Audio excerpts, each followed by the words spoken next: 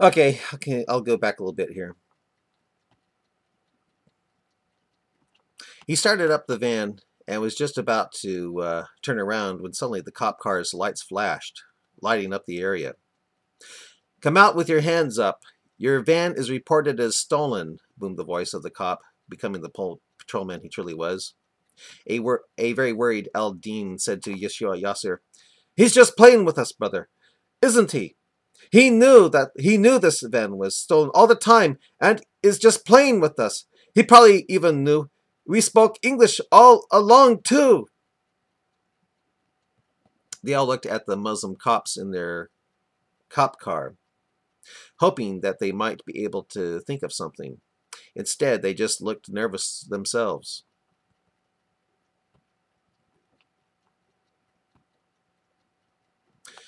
"He's a cruel, evil kafir cop. He's a cruel, evil kafir cop," said Yeshua Yasir, staring straight ahead at the snowy canyon. "Brother," said Wali Aldin, if he searches the van, not only will he find the blood of Ataf, he'll see all the weapons and bombs. He'll find the vests. What will we do?" Yeshua Yasir looked about and said, "It is time."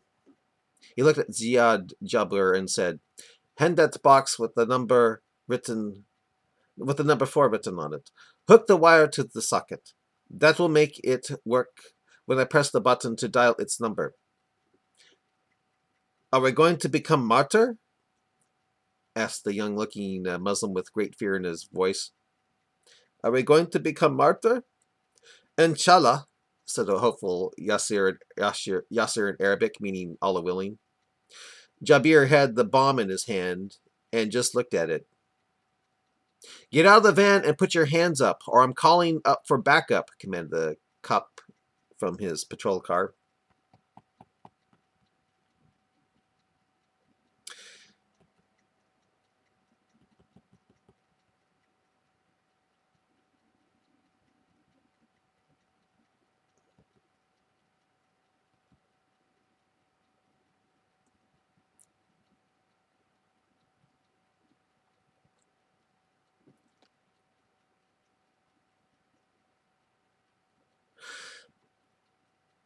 "We kill and are killed in Allah's cause, Muhammad," said Yeshua Yasir. "Is this life the important life? No. It's nothing as compared to the next one. But I won't set off that bomb until the cop gets close enough." "Get out of the van," demanded the cop. The Muslims didn't budge, but just looked straight ahead, praying to Allah for a miracle. After a few minutes of refusing, the cop walked over to the Muslim cops and said, "Do you want to prove to me that you aren't jihadis by doing a vehicle search? Or are you afraid you won't go to paradise if that thing is loaded with bombs and you die working for non-Muslims?"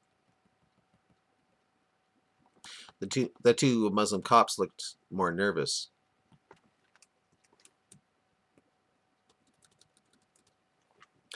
They got out of their squad car and walked over to the van under keen watch from the cop who definitely wasn't Muslim. The two cops began to nervously talk to the group in Arabic. One asked, "Do you have a flash drive? Do you have the flash drive of Kabashi?" "We failed, brother," said Yoshio Yasser with disappointment in his voice. "Kabashi was armed and a better driver than we planned for." The other Muslim cop then said, "It's no problem, brother. There's still a fee.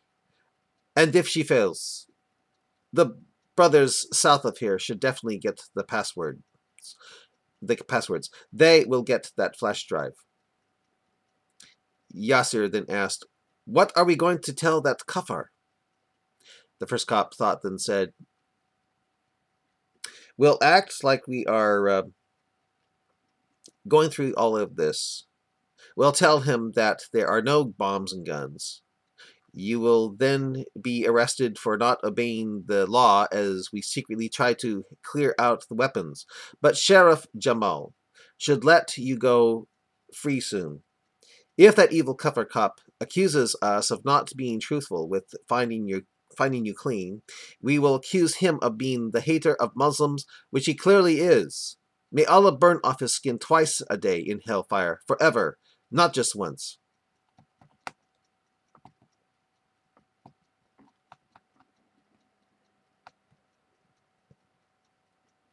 The two Muslim cops began to search about through the van.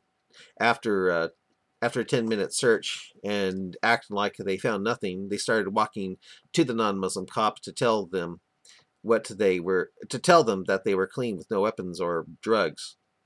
As they approached the cop, they suddenly felt sick when 5 other cop cars began to arrive on the scene, along with a police van containing 2 very special German Shepherd dogs, trained for sniffing explosives.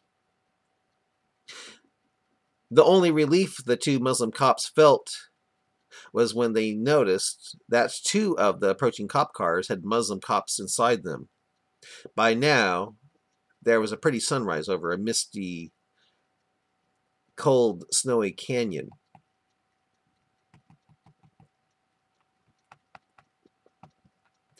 The cop got out of his car, totally ignored all Muslim cops, and walked over to one of the cars that had fellows who were his longtime friends. He whispered to them and said, "Just members of the religion of peace, acting creepy again. Their van is showing up as stolen on the computer." They acted like they didn't speak English, but when I tricked them by asking them for where they were from, as they were walking away, the pretty boy blurted out something that nailed it to me. "They do know English.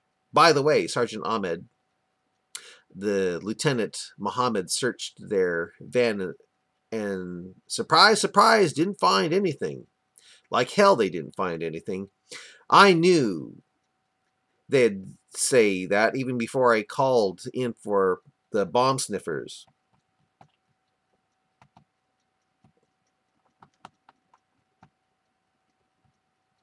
The cop in the driver's seat asked, "What will we do? What will we do if the dog starts scratching and barking?" "I'm going to have one of our Muslim buddies lay it out. I want video rolling. This will finally be proof that Islam is a threat, and that even Muslim cops can't be treated. Even Muslim cops can't be trusted. This, I feel, is a godsend for us. Maybe this can keep Islam from taking over so fast," said the cop, trying to act like he wasn't excited. The cop in the driver's seat said to the one in the passenger seat, "The reason why Islam is taking over is because we just haven't played cowboys and Muslims yet." The cop in the passenger seat then nearly shouted in an angry whisper, "Well, we sure in hell better start. The whole damn country, hell, the whole damn world is on the verge of having its patootie in the air." The cop at the wheel burst out laughing and said, "Patootie in the air? That is just so right on. Did you make that up?" "No, I heard that Muslim in that car complaining about it. He said it's going around on the net like a computer virus." The cop at the wheel laughed again and said, "Patootie in the air. Man, I love it." Suddenly, as the police sniffer dogs were put in the van,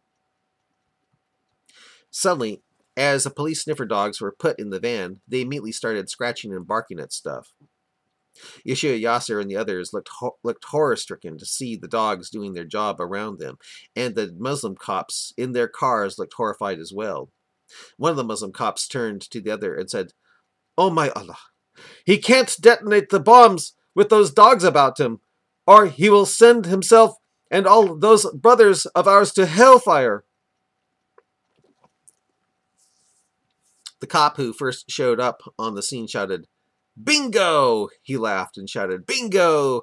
They do have bombs on board. And guess what? I know a little bit about Islam myself.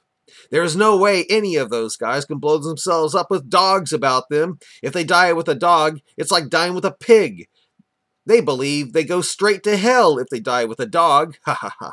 That's why Blah Blah flew his dog on a separate plane and not with him on Air Force One. And the cop danced a little jig. He then ordered his fellow cops to back up just in case the Muslims actually blew themselves up with the sniffer dogs. The cop, after dancing a happy jig on video, shouted out to the camera, "Do you see this? Do you see this?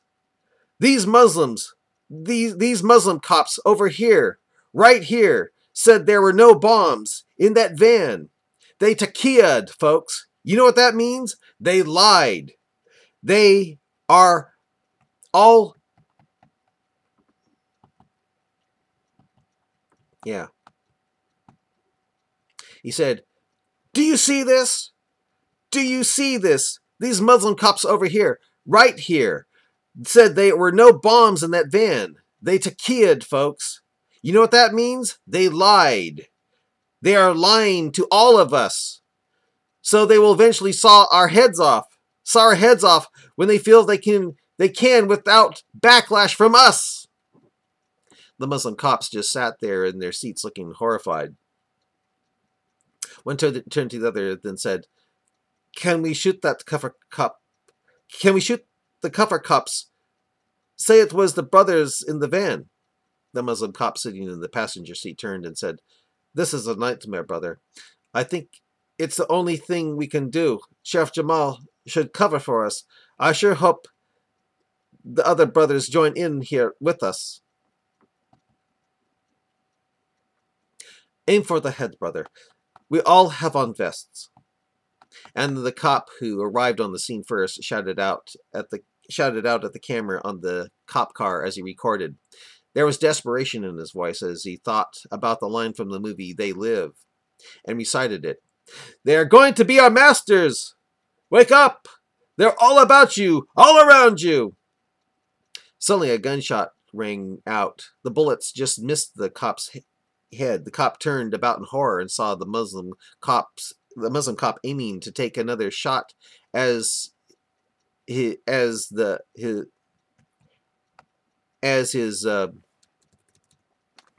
brother in the faith grabbed for the shotgun.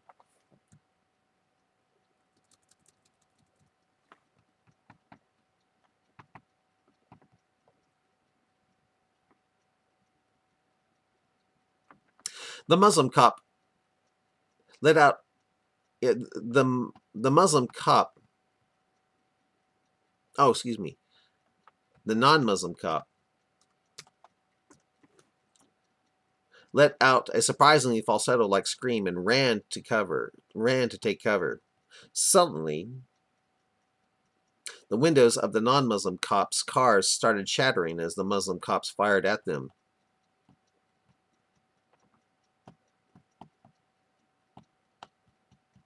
The Muslims in the van cheered Allahu Akbar on the shooting. Yeah, the Muslims in the van cheered Allahu Akbar on the shooting. As the non-Muslim cops fired back, the Muslims in the van shot the dogs that were starting to attack them and tried to shoot the non-Muslim cops as well. Suddenly, there was the sound of a helicopter circling above. It was a police chopper who couldn't believe his eyes at what was taking place down below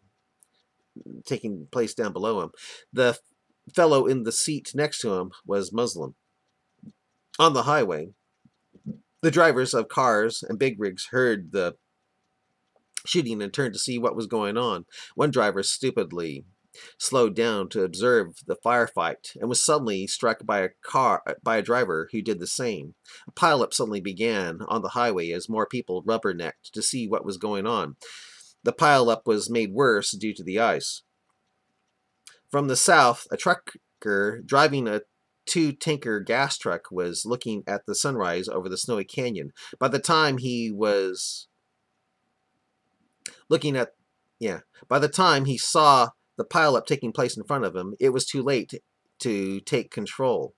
The trucker slammed on the brakes to keep from hitting the car ahead of him that was stopped, but he shattered the small electric car, swerved left, and then swerved... I've got to get off of here.